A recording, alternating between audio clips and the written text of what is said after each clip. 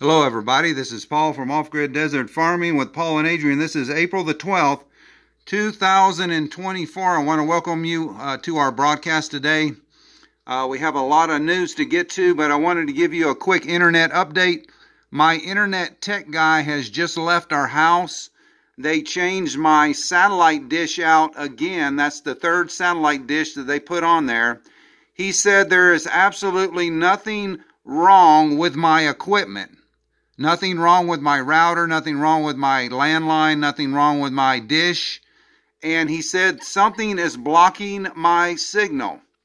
So the only other solution that we have is to put another 5 feet or 6 feet on top of the tower or the pole to mount the antenna. But he said something is impeding my signal, my upload signal to the tower, and they don't know what it is, but the equipment is working fine according to all of their test equipment. So either some government agency, something that just came out of the blue the last 5 months is blocking my signal, or something's up with it. So I did want to give you an update. It doesn't look like I'm going to be able to get my internet fixed, so I guess the only option is STARLINK.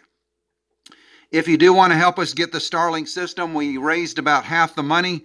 We still got about half the money to go. I do want to give you the best news, folks, but unfortunately, it does look like that somebody has targeted me, this house in particular, and is jamming my upload signal. This is not a conspiracy theory. I just talked to my internet guy. This is the fourth time that he's been out to my house in the last 3 months trying to fix my internet.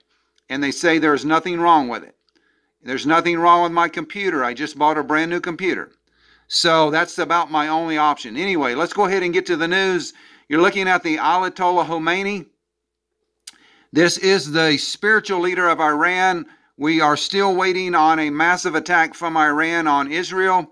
We have had conflicting news information come in the last 24 hours that the attack has been postponed. Now it's back on, so we really don't know when this attack is going to take place, folks. We don't know when that's going to happen, but let's go ahead and read some information. I'm going to try to bring you up to date. By the time that you see this, this is going to be about 7 or 8 hours later. We're taping this about 1:23 in the afternoon because I had to deal with my internet guy. But you're going to be getting this later tonight, so anything could happen in 7-8 hours. Ayatollah Khomeini on the Israeli attack on Iranian embassy in Damascus. We will make them regret this crime. Iran's mission to the United Nations sent a letter to the members of the UN Security Council. So this is the information we come in. Also, embassies around the world are telling their citizens not to go to Israel, and they are evacuating the embassies in Israel.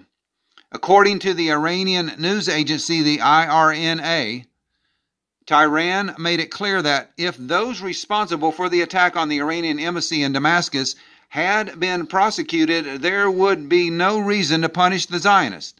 The supreme leader of the Islamic Revolution, Ayatollah al-Khomeini, in his message on the occasion of the death of the Iranian officials by Israel in the Iranian embassy in Damascus, threatened that we will make them regret this crime and similar ones. The Iranian mission to the UN emphasized that if the Security Council had condemned the Zionist regime encroachment on our diplomatic facilities in Damascus and then prosecuted its perpetrators, perhaps there would be no need for Iran to punish this regime. So this is the latest out of Iran. This is the latest statement from Ayatollah Khomeini. So much news coming in, folks. Let me keep on going. We did that article before. So let's go to a new article here. Qatar and Kuwait has forbidden the United States of America from using their bases to attack Iran. I think that I have that up right now. This is some of the information we have, that the United States military has requested that these military bases that we have in Kuwait, the UAE and Saudi Arabia to use to attack Iran, they said no. So Qatar and Kuwait informed the United States that they cannot use U.S. bases on their territories against Iran. This move seriously reduces U.S. capabilities in the region. Qatar is by far the largest U.S. base in the entire Middle East, as shown on the image below. So this is the different military bases that we have in the Middle East. This is Syria, Iraq, Kuwait, Bahrain, Qatar, the UAE or the United Arab Emirates, Saudi Arabia, and Jordan. So this is going to make it difficult for us to attack Iran. He said it also indicates that the U.S. asked permission to do exactly that, to hit Iran. So folks, things are getting dicey. We don't know how this is going to go. This is also breaking news. Jerusalem Post warning Israelis of Iran nuclear strike. So in Israel, they're working the people up into a frenzy. The Jerusalem Post newspaper today is warning Israelis about the effect of nuclear radiation should Iran attack Israel. The story entitled Health Effects of an Iranian Nuclear Strike on Israel.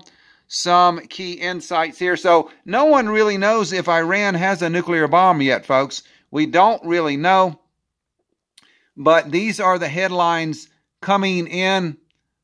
Gold and silver and oil are spiking as investors believe serious conflict of Iran and Israel.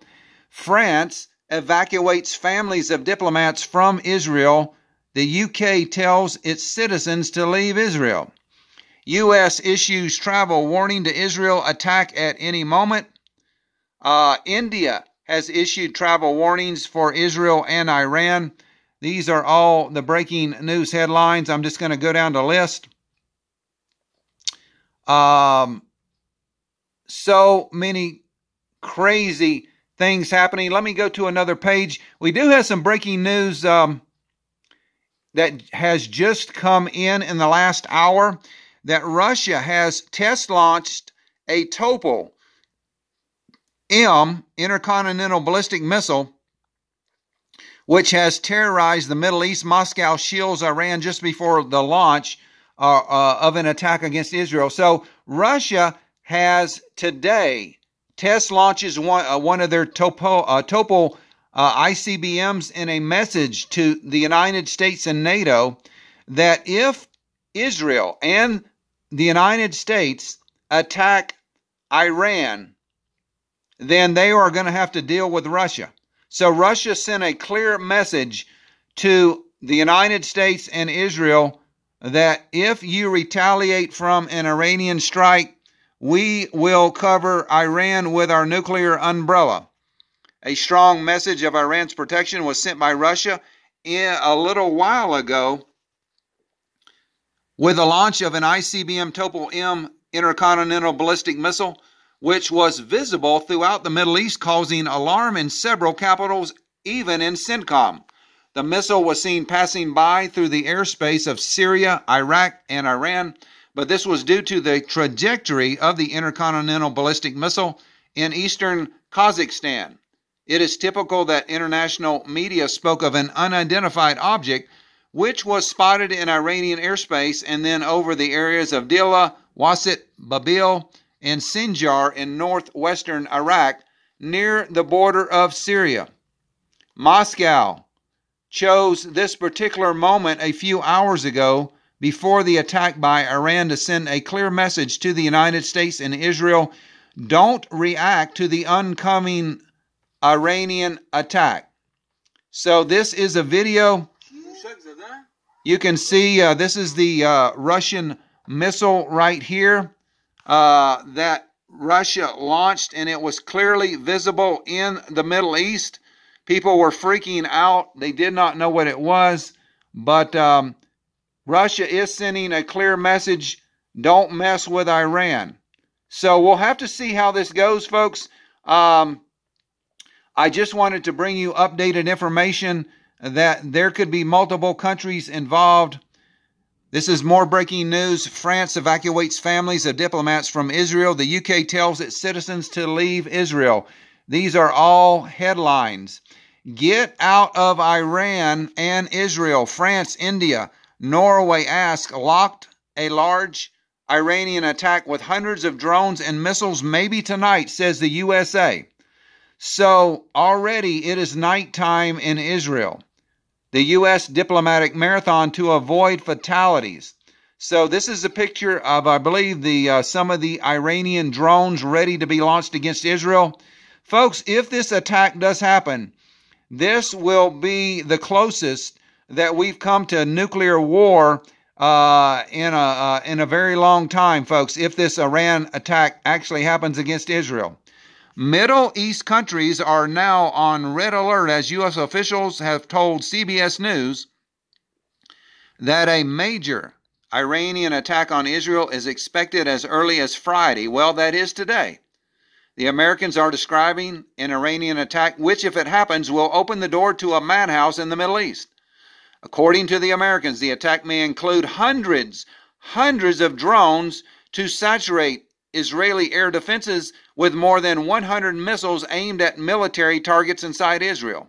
All of them will participate in the attack. The Shia militias in Syria, Iraq, Yemen, Hezbollah, while in the end, Iran will be hit soon after the Israeli media leaked that Israel was preparing for the worst-case scenario that U.S. officials believe could materialize within hours, the possibility of an immediate attack on Israeli soil by Iran. They also noted that the IDF and Mossad have approved plans to attack Iran if Tehran attacks Israel from its soil. This is from Jason Brodsky. 2 U.S. officials told CBS News that a major Iran attack against Israel was expected as soon as Friday, possibly to include more than 100 drones and dozens of missiles aimed at military targets inside of Israel. So, folks, this is getting real. This is not some speculation. Things are heating up in the world, and I'm not going to read the entire article. We don't have that much time. But this is the breaking news that is coming in. Israel, the United States Navy destroyer Arleigh Burke-class sails into Israeli waters to provide anti-ballistic protection in case of a possible Iranian attack. It is expected to help intercept missiles and drone launched by Iran.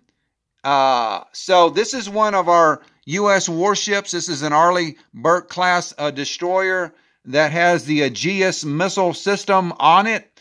One of these have been deployed off the coast of Israel. Channel 14 in Israel is reporting that the U.S. Navy advanced missile ship, likely an Arleigh Burke-class guided missile destroyer, has arrived off of the coast of Israel to help intercept missiles and drones fired by the Iranians and or Iran-backed mediation groups against Israel. So, like I said, this is the breaking news coming in. We have so much news, folks. It is so hard to get to everything. I'm just going to read headlines now for the next few minutes to try to catch you up on all the breaking news. Vladimir Putin orders fundraising funding increase for space-based nuclear energy. Russia and China is planning on building a nuclear power plant on the moon, folks.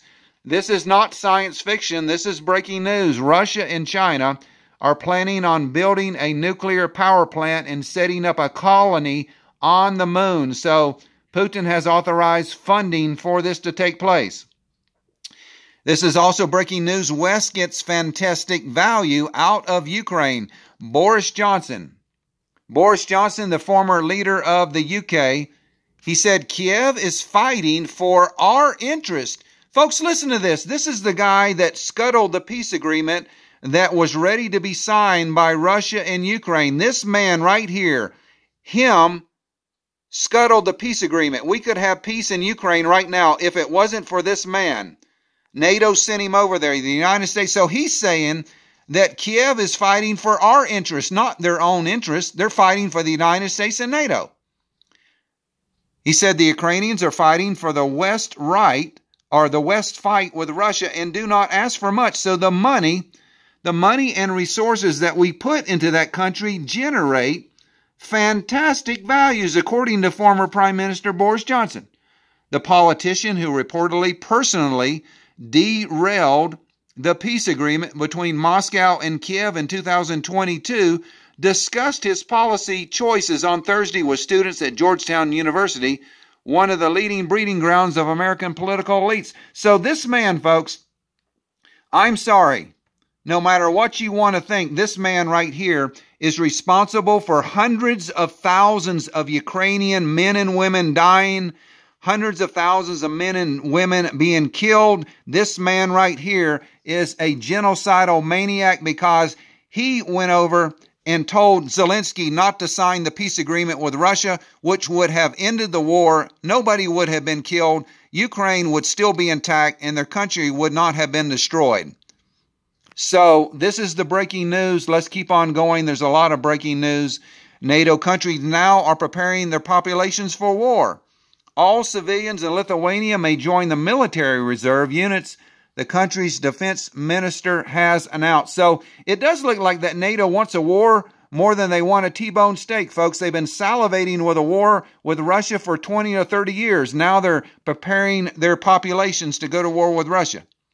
Lithuania is establishing permanent military training centers that will operate nationwide to prepare personnel to serve in the rear during a war with Russia.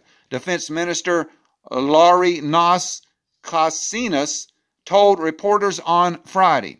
A total of 27 command headquarters are due to be fully operational next year and will be set up in the major cities of the NATO member countries in an effort to prepare the public to send deterrent signals to the enemy. The Baltic states' defense minister expects such command posts to be a link between Lithuanian armed forces and the citizens who can defend the country with arms. Folks, you know, this war could be over tomorrow. All Joe Biden has to do is call President Vladimir Putin up and say, Mr. Putin, let's sit down at the negotiating table. Let's work out a deal. Let's end this war where everybody is satisfied, everybody is secure of their own borders, and let's end the war. They could do that tomorrow, but they don't want to do it. We also have breaking news. Russian military instructors are being deployed to Niger. Nigerian military rulers discussed security operation with President Vladimir Putin last month. So Russia is sending a lot of their soldiers to Niger, the country, and will be training their military. So that's another headline coming in. Here is another headline. Top U.S. general spotted at Central Israeli Air Base just as an attack from Iran looms.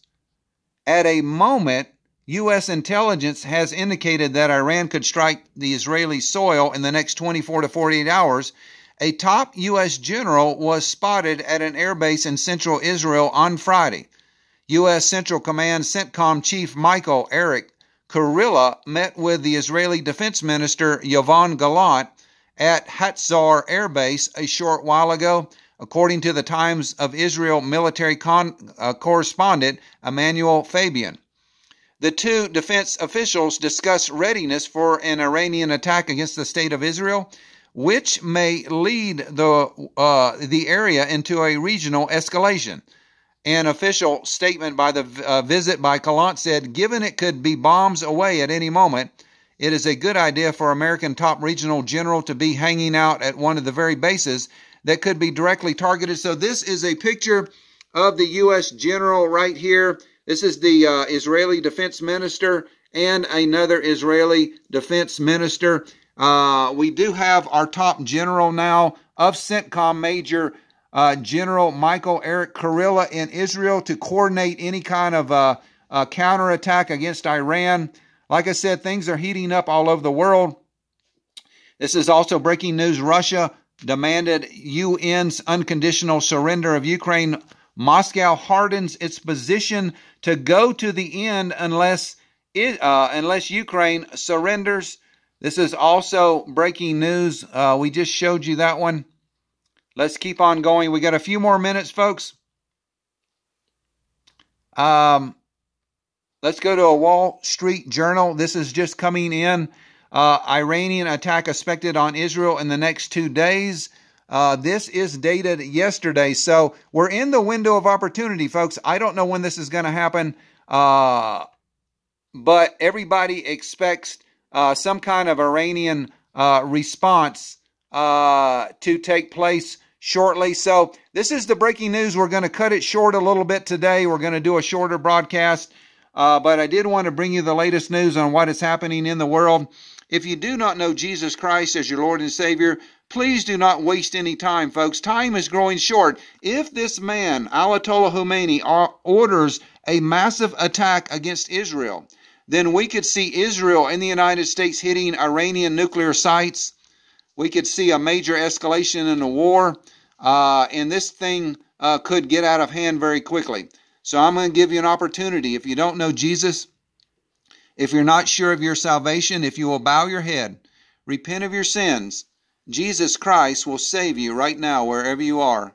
Just say, "Dear Jesus, I know that I'm a sinner, Lord, and I ask you right now to forgive me of all of my sins and wash them away with your precious blood. I do believe that you are the Son of God, and I do believe that you died on that cross and you shed your blood for me, and you rose again the third day. Thank you, Jesus, for saving my soul. Thank you, Jesus, for forgiving all of my sins. And thank you, Jesus, for giving me eternal life. Amen." Now, if you said that prayer, you are saved and you are born again according to the Bible. But folks, you know, all I can tell you is just be prepared. Love your family while you still can. Do good to others. Do what Jesus tells us to do. To love the Lord your God with all your heart, your soul, and your mind. Love your neighbor as yourself. Forgive your enemies. Pray for your enemies. Walk in love toward everybody, folks. Let's be a light in this world. Let's don't be a hindrance. Let's be a light. Let's try to win as many people to Jesus Christ as possible before the end comes. So thank you for watching our broadcast. God bless you. Please share our videos out. So many things happening in Ukraine. So many things happening in the United States. We'll try to keep you updated. And if there is something major happen, I will go live. Even though my internet is not working very good, I will go live and try to bring you all of that information. So God bless you. Remember, Jesus Christ loves you. He's coming back soon. Don't be caught dead without him. Bye-bye.